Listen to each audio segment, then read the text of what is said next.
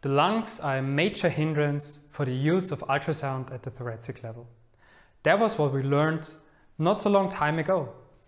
As a matter of fact, as a cardiologist, I always hated the lung because it prevented me from seeing the heart. In reality, lung ultrasound now has a very firm place in the armamentarium of ultrasound, especially now when it comes to imaging patients who have COVID-19 infection. Welcome to this lecture on lung ultrasound, and welcome Martin Altersberger. Thank you very much. But lung ultrasound is being used for quite some time already. The physicists started in 1961 to use ultrasound and scanning the lungs. They were aware of the fact that they can interpret artifacts. In medicine, we started doing research on lung ultrasound approximately in 1983. But what are the indications for lung ultrasound? The indications start, of course, with dyspnea, patients in shock, hypotension, hypertension, but basically lung ultrasound should be used when you do a physical examination. Of course, we know the anatomy of the respiratory tract. We have the trachea, and then we have 300 million alveoli. So this is the organ we use for breathing. But there's also a problem with lung ultrasound. Even though we are able to image the lungs itself, we still have the barrier of the ribs. So be aware that when we perform an exam, we always have to peek through the intercostal spaces. What we can see here is a handheld ultrasound device. With this device, you can perform lung ultrasound. You can use each and every machine, but especially in COVID-19 infection, we have to be aware of the fact that hygiene is tremendously important. Not only for our patients, but also for us as healthcare professionals. For lung ultrasound, what you need is a machine, and basically you can use every machine there is on the market. Also, point of care or handheld devices. That's absolutely true, and they definitely have their advantages. You can use them bedside, you can bring them into the intensive care unit. They're also easy to use in an environment now as we have it in COVID-19 infection. So definitely lung ultrasound is a technique which offers a lot of possibilities. But what will we offer you in this free lecture series? Of course, we will show you the normal findings of lung ultrasound. We will talk about pleural effusions, like this over here. We will see how atelectasis looks like, this waving motion of the lung. We will talk about interstitial syndromes, so many B-lines. We will talk about consolidation, as seen in this image, a huge pneumonia. We will talk about viral diseases as well, also COVID-19. And we are going to discuss ARDS, acute respiratory distress syndrome. What can we actually see in lung ultrasound? So you see, all of these topics are very, very important, and I would say at the moment on the top of our list. But let's talk first about the COVID-19 pandemic. I guess all of you are aware that it's the lung which is primarily affected. And if we want to get some information about the lung, we will need some form of imaging. Of course, CT is a fantastic way of looking at it, but it's not the ideal technology. And our colleagues from Italy and places around the world who've been hit hardest have confirmed that CT is not the technique to go, simply because it's very, very difficult to bring patients under these circumstances into CT. The availability is not high, and ultimately CT can, of course, help to establish the diagnosis, but the diagnosis is usually clear with other modalities and with the clinical exam anyway. But what are the advantages of lung ultrasound? Well, we can definitely determine whether or not the patient has a pleural effusion, and be aware that patients with COVID-19 rarely have pleural effusion, so it's a way of finding other causes of lung disease or problems. We can also see or rule out larger consolidations, and with lung ultrasound we also can determine how to change therapy in patients who have a COVID-19 pneumonia. Exactly, because in such patients we usually see a very wet lung, and we can see the wetness, I would say, of the lung with the help of ultrasound. But before we talk more about pathologies, let's see how we have to position the patient to actually perform a scan of the lung. If you perform lung ultrasound, you can simply ask your patient to sit down. Thank you very much.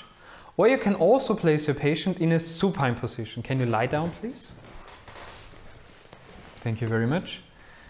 If you work on an intensive care unit or in an emergency department, most of your patients might be in a supine position anyways. Keep in mind, if you have to change the position of the patient, for example to a left lateral or right lateral position, even in a prone position, you still can image the lung. But let's now see how to actually perform ultrasound. Where should we image the lung? We can divide each lung, each hemithorax into 4 areas. Area 1, 2, 3 and 4. We use the parasternal line, the anterior axillary line and the posterior axillary line to divide each hemithorax, and then the midline of the thorax. And we continue to just scanning the lung on the right side and also on the left side, of course, and we have to make sure that we scan as many intercostal spaces as possible. The more we scan, the more we see, of course. If we do a really thorough exam and use a lawnmower approach, so scan everything we can see, we can cover approximately 7% of the surface of the lungs. But definitely take some time if you want to be really exact and thorough. So this is an important teaching point up front. Now let's go to our device and see which transducers we have available.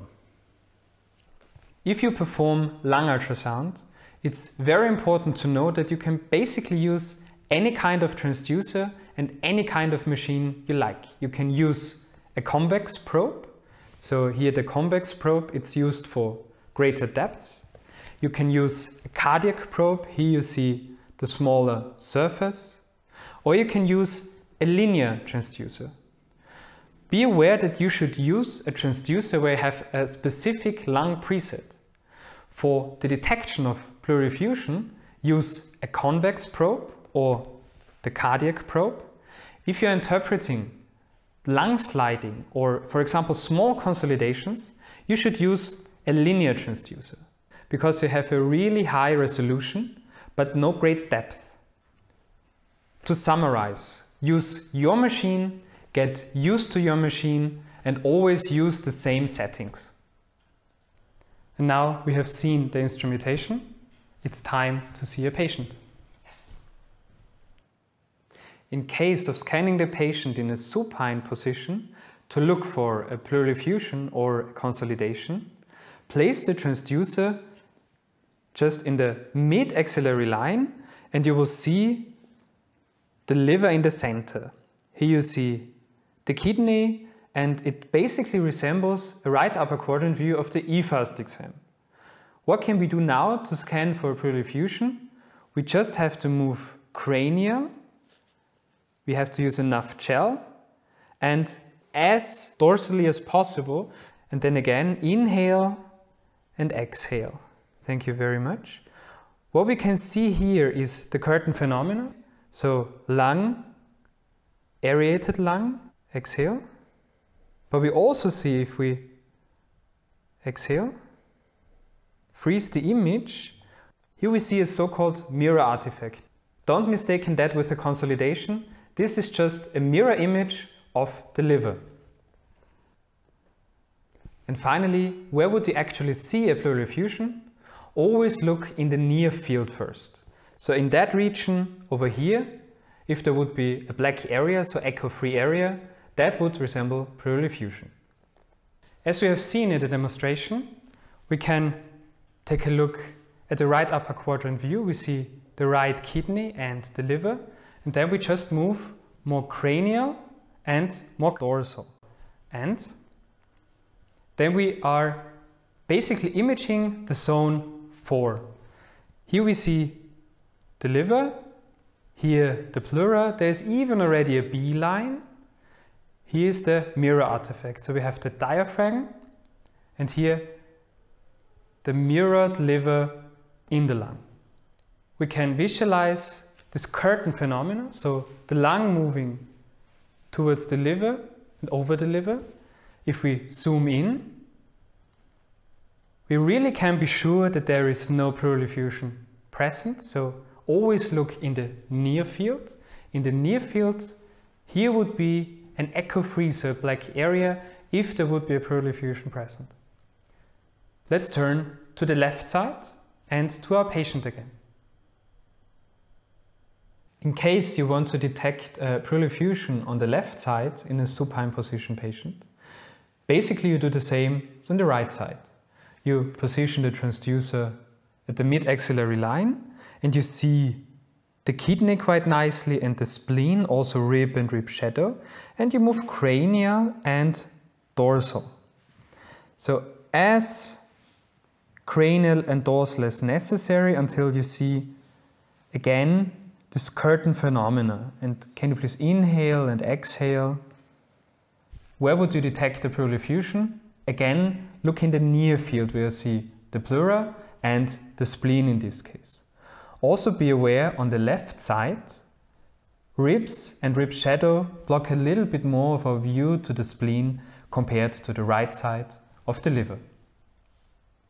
But Martin, how is the left side different from the right? The biggest difference, of course, is that on the left side there is the spleen and on the right side there is the liver. So on the left side the spleen is normally smaller than the liver. So with the transducer we have to move more cranial and dorsal to detect the pleural effusion if it is present. So let's take a look at the left side. We see the left kidney over here, and there already you see the lung. If we move more cranial with the transducer, we see again this curtain phenomena, and here we have a nice image of the spleen.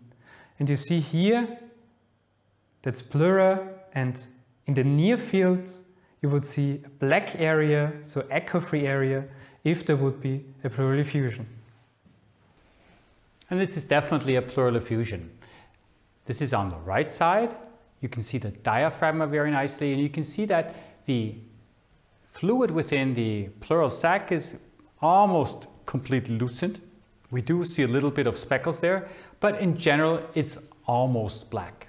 You can even see the so-called spine sign. If you look on the bottom of the image, you see the spine. And the appearance of this pleural effusion will already tell you very, very much about the etiology of the problem. Whereas in this example, the pleural effusion looks entirely different. What can we see here? We see black areas over here, but we see these white hyperechoic lines which are sometimes moving. This is a so-called exudate. So this is suggestive of a bacterial infection.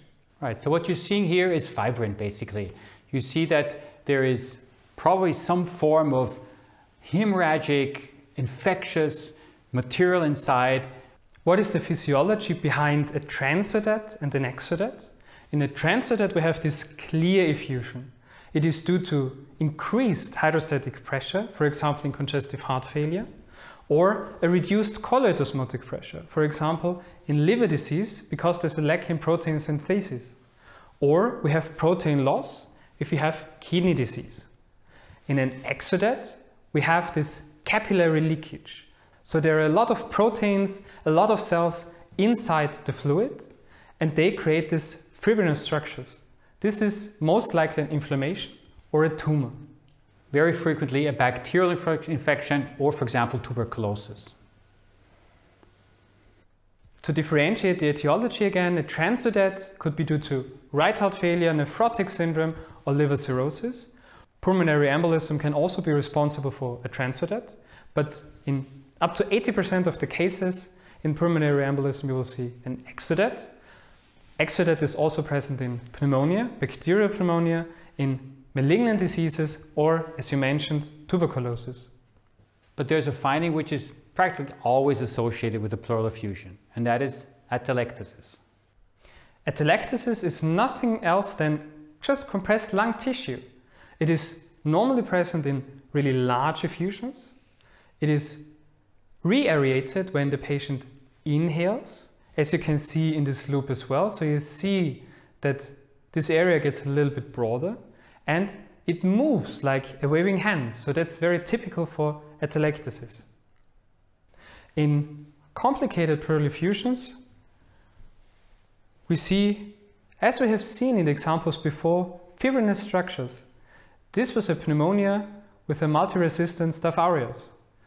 In this case, it is more subtle. You have to pay close attention, but this is also a complicated effusion. You see some fibrin fibers over here and also in the deeper areas and a consolidation over here. This as well is pneumonia. And sometimes you'll see real chambered effusions, and if you tap such an effusion and wonder why you do not get any fluids out, if you use ultrasound, you'll better understand, because maybe you're just in one chamber and not able to drain the entire amount of the fluid which is in the pleural sac. But of course, for diagnostic purposes as well, use ultrasound to really hit the chamber and not just fibrinous tissue. In pleural effusion, if you see a complicated effusion, you always have to be aware about the etiology, so infectious or malignant diseases. Always look where you have positioned your transducer. Don't mistake a hydronephrosis, grade 4, for a complicated effusion. Lung ultrasound can even detect really small amounts of free fluid, 10 to 15 mL. In chest X-ray, we need 250 mL to detect a pleural effusion.